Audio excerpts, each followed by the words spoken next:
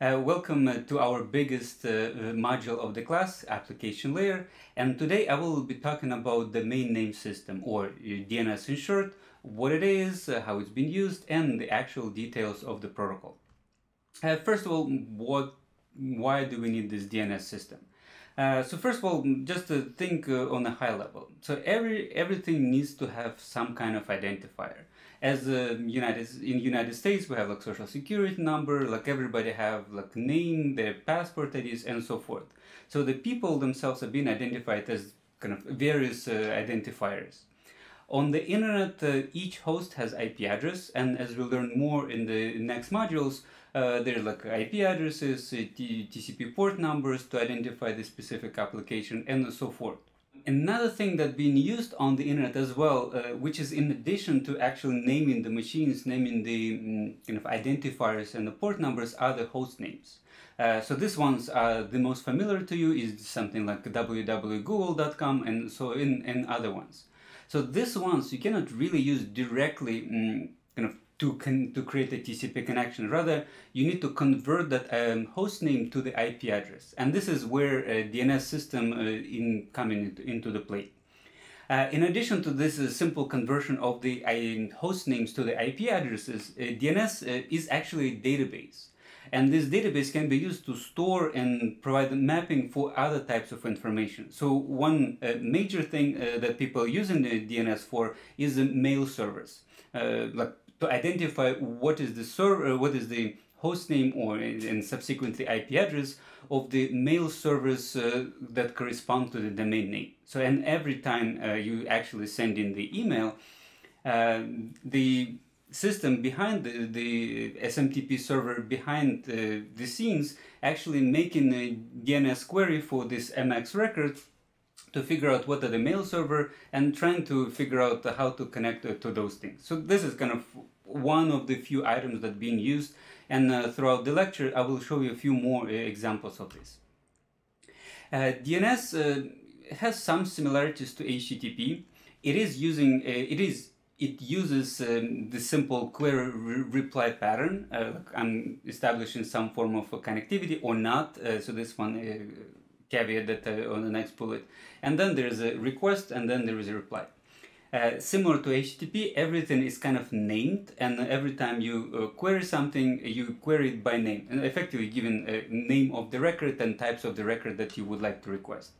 The second one, which is not similarity but rather a little bit of difference, is it runs on top of UDP normally.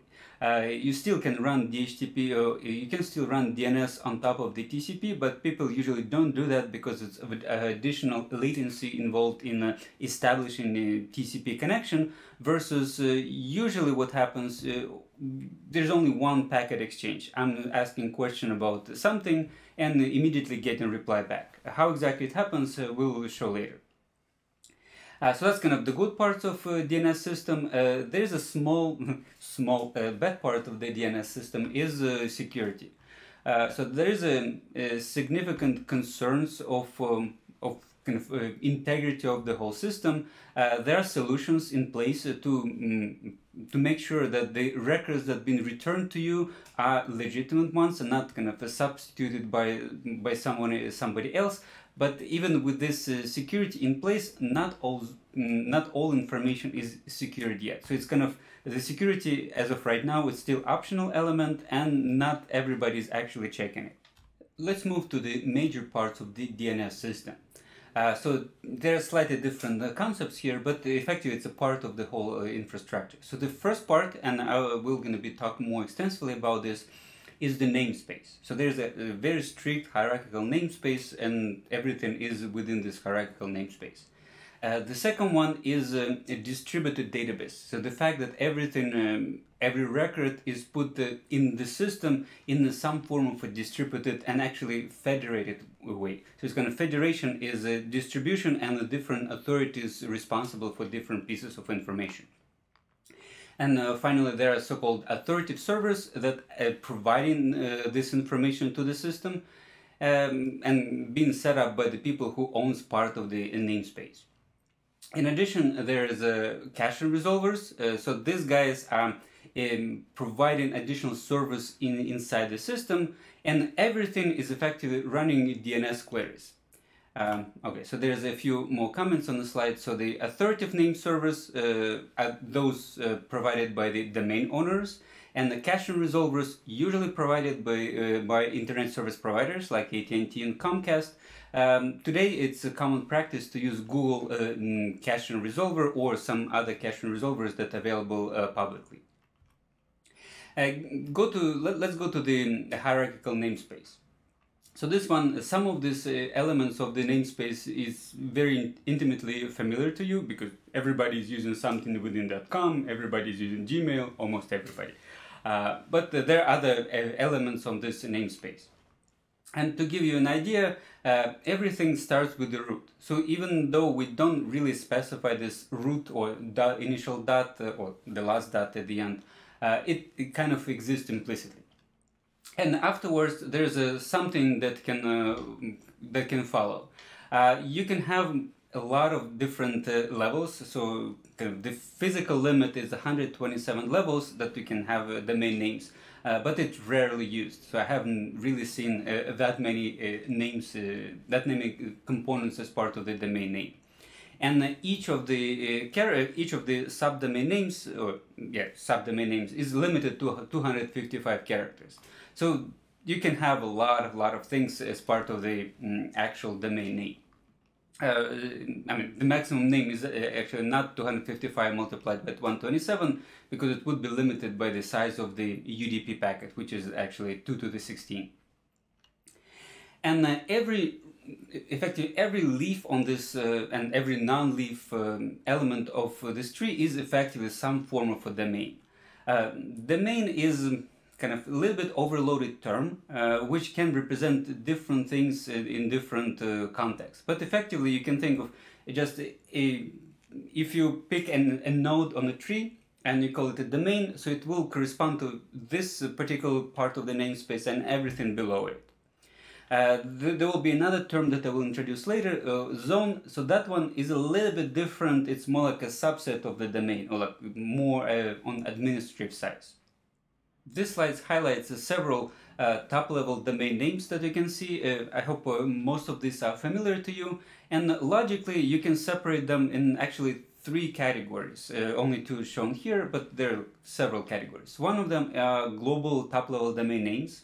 So like edu, .com, .gov, .org. So these ones, I mean, these are logically a representation. So this technically can belong to any website, any entity that want to buy this name across the globe. Then there's a country-level TLDs that are kind of specifically designed or designated to represent websites or entities in specific countries. But in some cases, people using these domain names are free to use these domain names outside the country as well. There are a few, for example, this in ARPA is a special domain zone, and there are a few of those. And finally, the third category that I'm showing here is generic top-level domain names. So these ones are similar to top-level domain names. In principle, they kind of also global, also belong to any entities despite the country, but they're just a reasonably recent addition to DNS protocol, and they're kind of a little bit flexible. They can appear, they can disappear, depending on the management of the DNS zone. The one that I mentioned here is also the special international country code top-level domain names, but they exactly in the same realm as the country code top-level domain names, just in different language. So I already mentioned that the DNS is a distributed and federated database effectively. And what starts the whole process are so-called root name servers. And I'll use word root zone in this specific case, and we'll get to the point what it is. But effectively, it's a bootstrapping for the whole DNS system. So there are designated 13 so-called servers. There are more actual servers, but there's a logical 13 companies that represent those root zones that effectively provide some bootstrapping for the top-level domain names, for the country code domain names, for those internalization, and others. And as I highlighted, even though there's a 13 logical root name servers worldwide, the number of actual servers and actual data centers that represent those 13 name servers are actually much larger. And if you go to this root-servers.org, you can find a long list of kind of locations and IP addresses of those root servers. And this is just a highlight of the map of where they belong in different places. And to highlight, and this is a little bit jumping ahead of our lectures, so the way this actually happens, there are 13 designated IP addresses effectively, and the ISPs are using the technique called Anycast to announce this IP address using a global routing protocol from different places. And depending on which place in the world you are, like topologically, you will get to the closest data center and kind of effectively get the answer from the closest place. I just mentioned that the whole bootstrapping process for the DNS starts with the root zone. But normally, kind of as a consumers, we don't deal with the root zone directly, and those are technically responsible for registering top-level domain names. So those companies that want to obtain this generic top-level domain names, they may need to go to the IANA that is responsible for top-level domain names. But normally we don't do that. Some zones, for example, .com, are really huge. And technically, there is not a single organization that provide the service to register the name. So there's actually multiple organizations that can sell you the service. And they did it semi-intentionally to allow kind of more competitive pricing, more services provided by different companies, and so forth.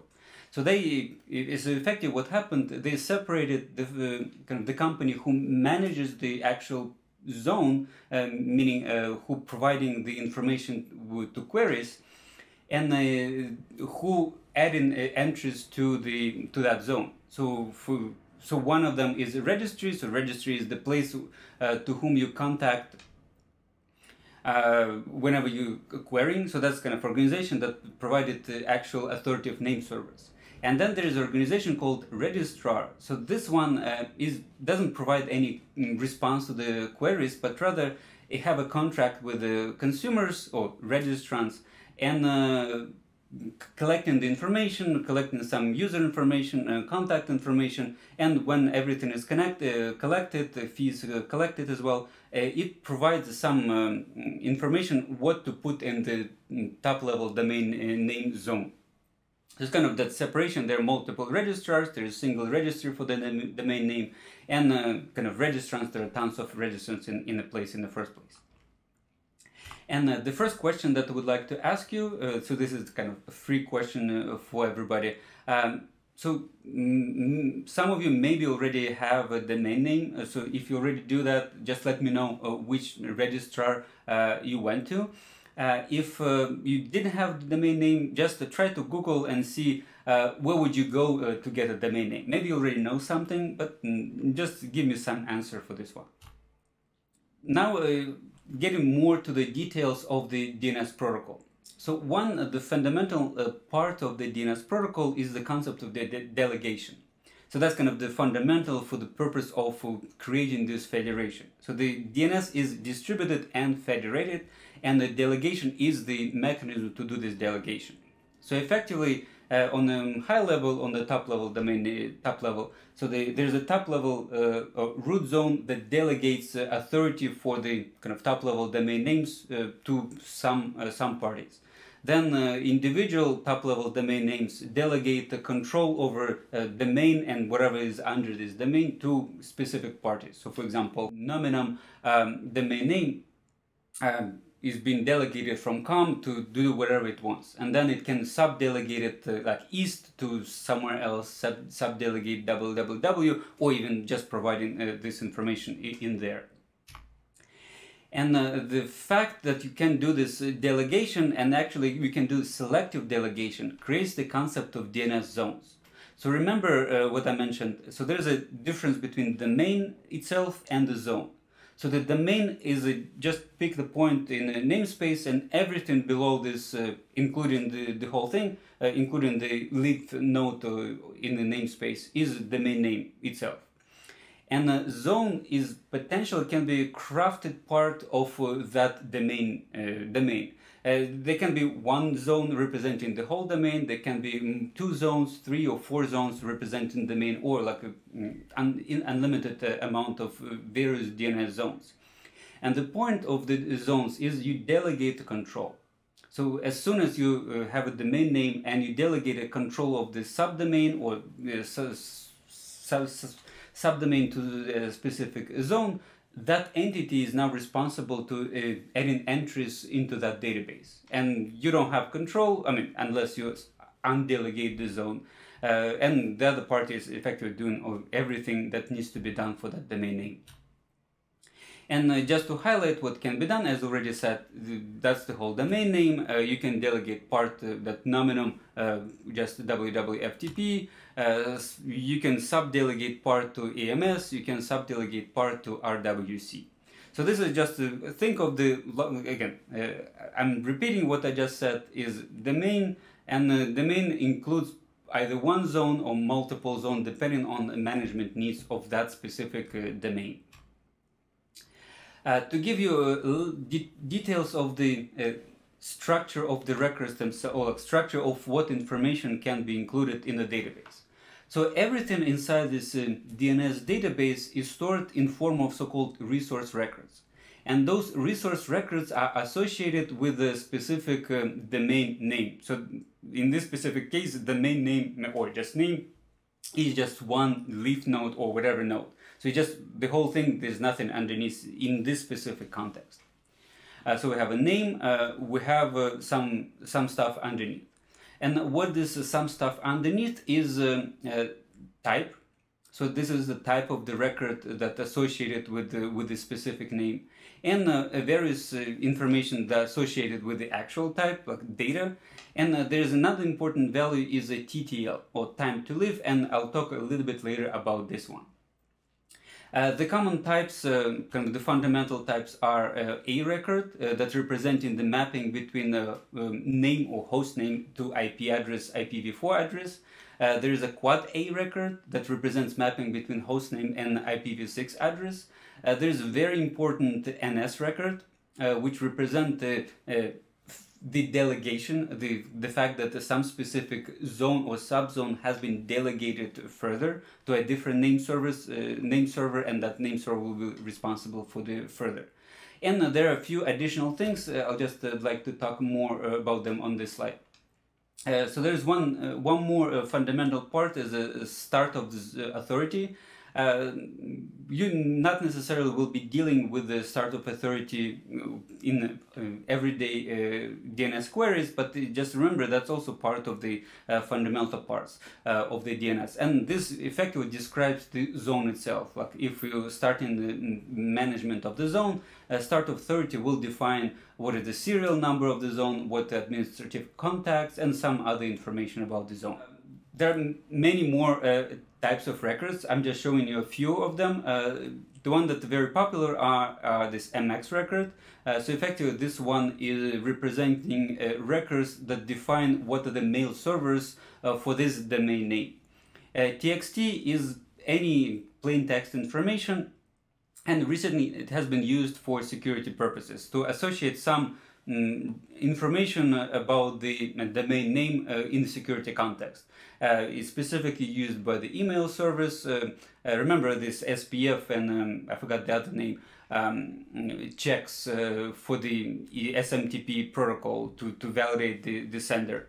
So this being used as part, kind of being stored as part of this TXT records. PTR is a kind of a record that pointing to the address, to the IP address, and effectively is being used to do the reverse mapping. It's from the IP address, specially formatted, to the host name. And I'll show a few examples in the special zone. But I mean, technically it can be used everywhere, but primarily used in the special zone that I'll mention in a few seconds. And finally, there's a very popular record called SRV, is to describe some specific service. So sometimes it's used to describe, oh, this is the printer service and it's on this host name on this port. There's some other service on this host name with this port. One more thing I would like to mention is a difference between, or like complementary properties of the resource record and resource record set. So the interesting part of DNS is the identification of what you're requesting is actually name and the type.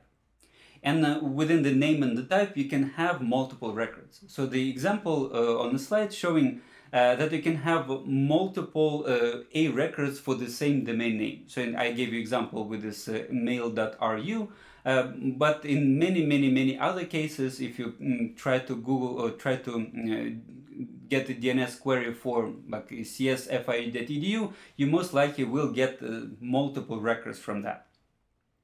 So this one, this record is not really being used in today, so it's just we have only one internet class of the records. On this slide, I just wanted to highlight the kind of example content of the zone. So as you can see, there's a kind of logical, everything is like logically separated here. So it's just one database, like local database. So there are some NS records that represent in delegation. In this case, it's just explaining who are responsible for this specific zone and just pointing to those name servers. There's a description of mail servers. It just pointing to 2 different mail servers. And some domain names like NS1, mail, Joe, WW, FTP, and whatever. CNAME record that you can see on the slide is very similar to A record. It's just providing a way to do indirection. So with A record, you have to specify the IP address. With the CNAME, you can specify the host name. And then like that host name is supposed to correspond to some specific IP address. Just kind of one level of indirection in cases it's necessary or desirable. You can explore DNS records using dig command, like dig, and this is one of the examples that I did in the past. If you try to do the same, you should get some similar result. Most likely you're not gonna get exactly the same result, no, at least not for the A and quad A records, because those really depend on where you are and where you're asking from, because the Google name service, Google authoritative name service will give you different results depending on where you're asking from. And that's like done for the load balancing, and we'll talk about the next module about when I'm talking about the content delivery networks. And this is again the same example, just I gave you example of the actual live zone that I'm managing. So this one, again, there are multiple ways how the zone actually managed in real life. In the simplest case, it's simple text file that represents line by line records. In more complex ways, it's like actual database, like Oracle database or something else that has some internal structure. There's one more thing that I'm not showing here is a security. And if you like very carefully looking at this slide, there's an include of DNS key. So this one is used to provide authentication for each records, and there are tools associated kind of when you run on the site to kind of sign each individual records. But I'm not going to be talking about this today. This is one I was promising to talk a little bit more in detail, and so-called reverse DNS lookup. For IPv4 and IPv6, there are 2 special zones. So for IPv4, there is an in-addr ARPA domain, and the whole purpose of this domain name is to provide the mapping between IP addresses and host names. How it can be useful? So one of the uses highlighted on the slide, and you already seen in the previous lectures, when I did some form of a trace route. So when I did a trace route, the whole process was done using just IP addresses. Like if I provided host name, it was converted to IP address, and the trace route was continued with just IP addresses. But then when the system was displaying the results, it was showing me not just IP address unless I requested with the -n option, but rather some kind of host names. And this is done effectively using this special zone. How it's formatted, it's just interesting way of how people a little bit cheated of this operation. So the zone is this in-addr ARPA, and then there's in the reverse fashion you include the IP address. So for example, this zone representing the point for IP address 1.2.3.4. If I was picking any other address, it would be, like for example, this one. It would be 138.19.14.107 in addr ARPA. And the host name, if it exists, will be presented in form of this SRV record.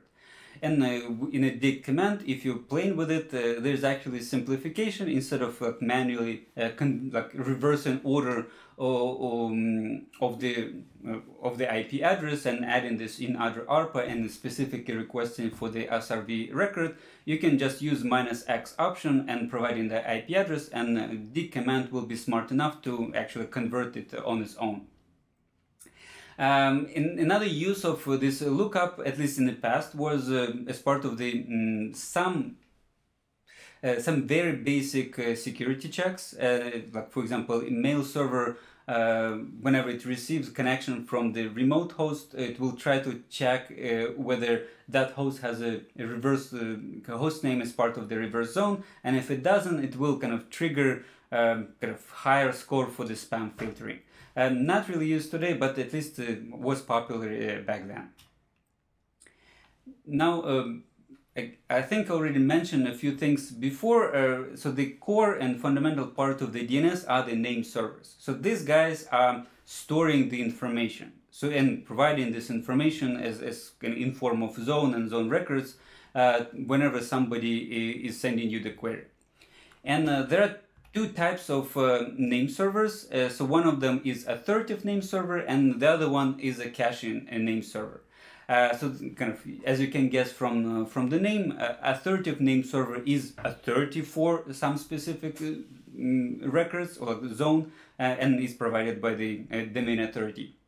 And a caching is just something that people go through the server, so the server can get the records from authoritative name server, cache them for some time, and that TTL field that I was showing you earlier, and then give results back. And it has very, very good uses and the very good reasons why you actually need the caching resolvers or caching servers. And to give you just a small highlight, kind of differences or correlation between name servers and zones. So one name server can technically serve multiple zones, and one zone can exist on different name servers. So like in case that the zone been replicated in two different places, in two different authoritative name servers, it will exist in two different places. And again, the same IP address, the same service can actually serve two different zones. Like if I have authority over nominum.com and isc.org, then I have authority on the same name server to do this job. If not, okay, then not. To give you a full picture, not really full picture, but rather some simplified form of the full picture, just think of zones and the records. So the arrows don't really represent anything beyond the fact of the delegation. So the root zones don't really communicate that much with or at all with the .NET or .edu, or .edu zone by itself doesn't really communicate, but it's a rather logical connection between the zones. So if .edu has NS record pointing to for UCLA.edu down to somewhere else, then the zone has been delegated, and edu no longer deals with that kind of details of that zone, rather refers every request to something more specific inside that UCLA.edu zone, to that or to one of those name servers. And that effectively that exists on every level. Already I highlighted a few things. I already mentioned the authoritative server, caching resolvers or caching servers. So one thing that I want to switch a little bit my language. So I said that there's a caching name server, and I was trying to, when I keep pronouncing it, I said the resolver. So resolver is effectively just different part of the DNS service. So the name server is the one who is providing information, and resolver is the one who is getting the information. And we have effectively two types of the resolvers. One of the stub resolvers. So these are very, very simple resolvers, and basically they exist on every end system and as part of the operating system, and they only know how to send queries to the caching resolvers. And caching resolvers are basically configured, like the IP address of the caching resolver is configured in a system over this DHCP protocol, for example, or manually if you really like to configure everything manually. And the caching resolver is part of the caching name server, and this guy is actually sending queries to authoritative name servers.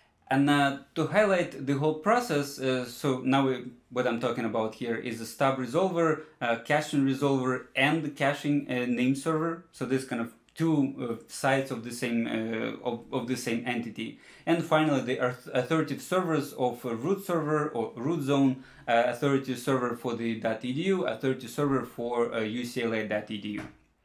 And whenever for example, let's say there's nothing was cached initially, and there's some guy woke up and want to get IP address of www.ucla.edu or like www.fiu.edu, and it wants to get IPv4 address, for example.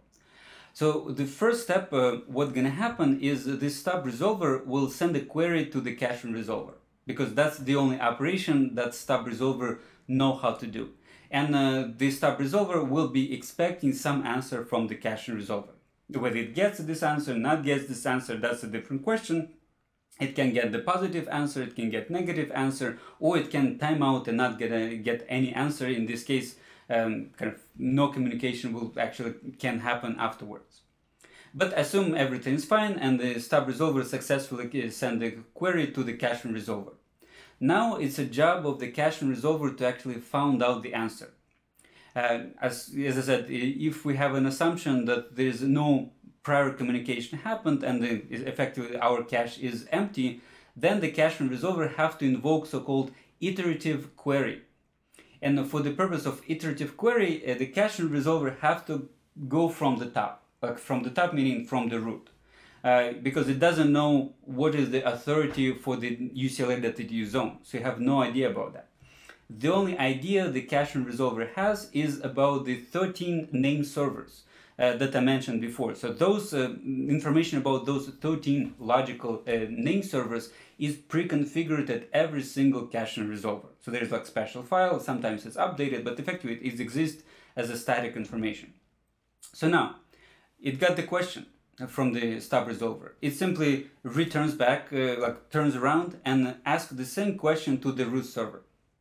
Root server obviously would not know the exact answer, what is the IP address for the www.ucla.edu, but rather it would know how to answer question about the .edu zone, because that's the only knowledge the root zone knows about. And so what it will do is simply return so-called referral.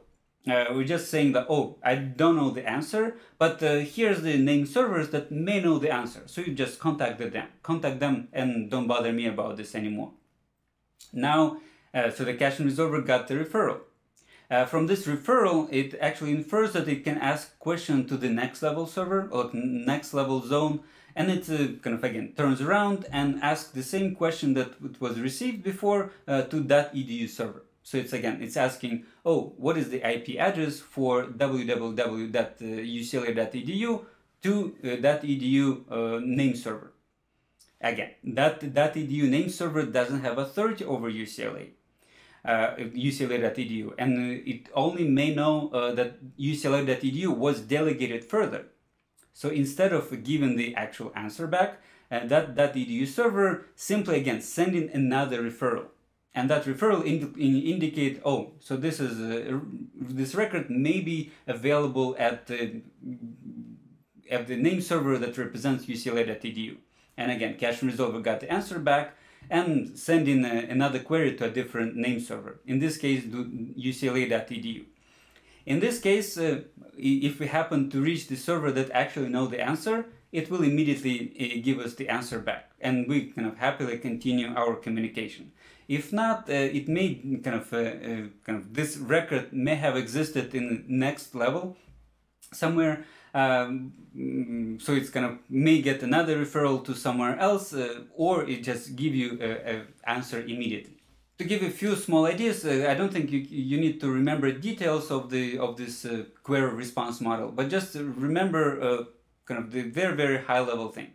So first of all, the message, unlike the HTTP and SMTP, everything is done in binary. And not just binary, there's also a lot of simple compression mechanism involved in the protocol to optimize the amount of data being transferred inside the records. So then another thing to remember is 4 parts of the request response, or the query reply. And each query can have one or multiple records as part of the query element. And each response can have multiple or one or multiple answers as part of this answer count, authority record, and additional information. Some of this, obviously, just additional information that may be included, kind of if whatever server that is responding may think that this record will be useful for the user, or maybe not included, depending on what you do. But just remember that these records are grouped into the question, answer, authority, and additional information.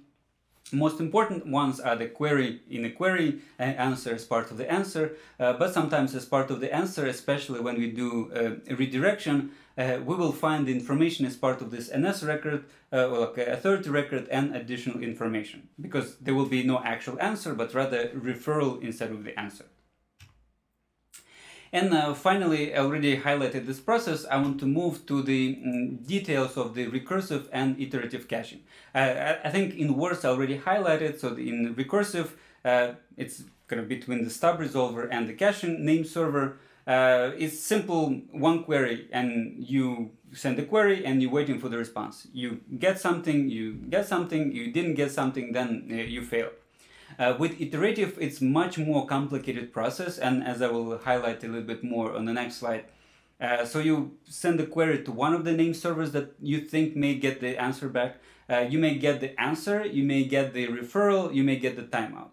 If you, in the last case, you can actually try a different name server, different authoritative name server that may give you the actual result. So that's kind of, this one is to provide some form of redundancy or reliability to the protocol. And finally, a few examples, so you can try to do these examples at home. So you can do, you can ask for recursively about the IPv4 record for the www.domain.com. You may get the answer, you may get a timeout, you may get the negative answer. You can ask for the quad A or IPv4 IPv6 record for the www.google.com. You can get, for example, this one. You can ask for the TXT record, you can ask for the MX record. So in all cases, what I'm showing here, I'm actually showing you a very small extract from the actual answer. It gives you just the question that you asked, and it happened to give you information because I had the connectivity and I was asking about information that is available. In the iterative query, so the example I'm giving you on this slide is just for one type of the query. So it's just one, like this, the last part that I was asking as part of the recursive. So I'm asking what is the MX record for the cs.fiu.edu. And if I'm doing a real non-recursive query or like iterative query using dig command, I have to start from the top. And this top, I actually went to this website, INA website, and I picked one of the name servers that represent the root, just kind of to represent that I'm this cache resolver that been pre-configured those IP addresses. And I sent this query and I didn't get the answer back. So as I promised that the root service will not gonna give you me actual answer for the MX record for the cs.fiu.edu, but rather I got a referral.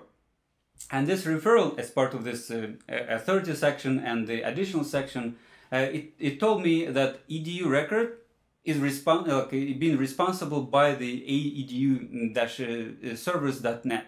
And as part of the additional records, it actually told me what IP address I need to contact and if I really want to communicate with that server. So that's kind of all I got from the root zone. But that should be enough for me. With this record, with this information, I actually was able to construct another query. And note, I'm using the same question. I'm still asking what is cs.fiu.edu, what is like MX record, but now I'm just asking question to a different name server. In this case, I'm asking to one of the .edu servers that represent .edu zone. And similarly to the previous answer, I didn't get the answer back. I still didn't get my MX records, but rather I got an S record again to a more specific name server.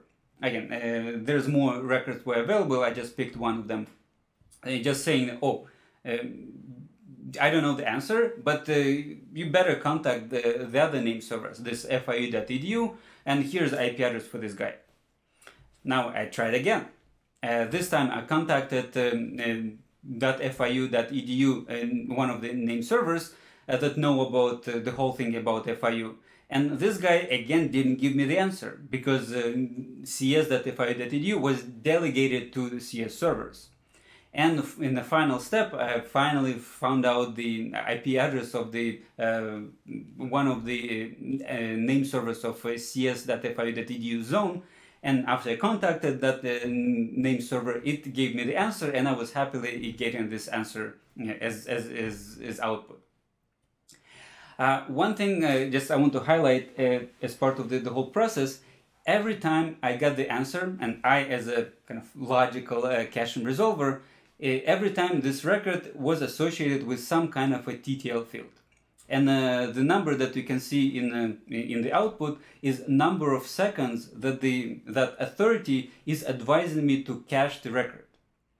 And it's kind of interesting thing is that you can see, I don't even know how many days that for the root zone for the delegation for .edu, but effectively it highlights that if a single time somebody, like doesn't matter who, has asked question about something about edu, I don't need to go to that root server again for that amount of time.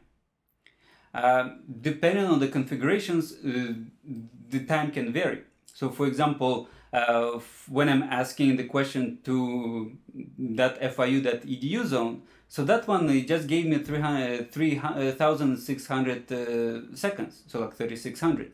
And so whenever people asking some information about that FIU.edu, then the FIU name server will receive new requests, even though like repeated requests for the same thing every single day. But it's still kind of limited to just one request in a day to know something about CS servers. And for the next level, again, we get in, I think it's representing 1 week of data. So mail servers I expected not to change too often, and if somebody already know how to reach mail servers, they're not going to send this query again and again and again. And all the caching resolvers have this internal database that they keep it and updating and removing records whenever they expired, or kind of know when to ask for the information further. I already highlighted for the bootstrapping process, for the stub resolvers, it's configured either manually or as part of the DHCP process whenever you connect into the network. For the caching name servers, this is part of the package of the caching resolver. So there's like this zone of static zone of 13 name servers being configured in there. Just to highlight a few properties, I think I already highlighted this several times, but the whole point of these DNS servers that makes it really, really robust is replication and caching. Both of them are kind of actually responsible for the same thing. They increase capacity, increase number of places where the records can be served to you.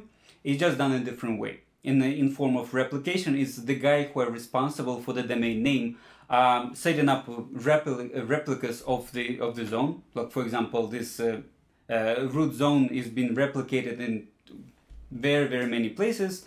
And the caching is responsibility of the kind of ISPs. So if the ISP want to reduce amount of traffic going out, like especially for the DNS queries, or if it wants to speed up the process of responding to queries to users, it sets up the caching resolver. It gives this IP address to everybody, and now caching resolver instead of authoritative name server providing you the results. I think that's the most of the part of the DNS that I wanted to talk today. It's still a lot. I have highlighted, at least I mentioned, there are a few security problems. And I would advise you to read this kind of the guide to DNS vulnerability. That was a very, very, very serious vulnerability that was discovered, which kind of implied some of the weaknesses in the design protocol that allowed the attacker that exists in your local network to redirect you to a completely different place, to the place that you're not expecting to go when you're trying to type www.google.com, for example. It was the big deal, but luckily it was solved to the extent, and in today's environment, the problem actually shifted from kind of this type of the attack to ensuring the authenticity of the information that we've been retrieving, because again, not all information is still being authenticated, even though we have the concept of DNSSEC as part of the DNS protocol. And the other part that the people are working today is privacy. And this one is really, really complicated thing. So one thing, one important part. So whenever you go to, for example, some HTTP website, like you're trying to communicate securely to your bank, the actual TCP connection that will be established and like all the communication to the bank is secure and reasonably private. But the DNS query that was used to get the mapping from the domain name to the IP address that representing the bank was done in plain text.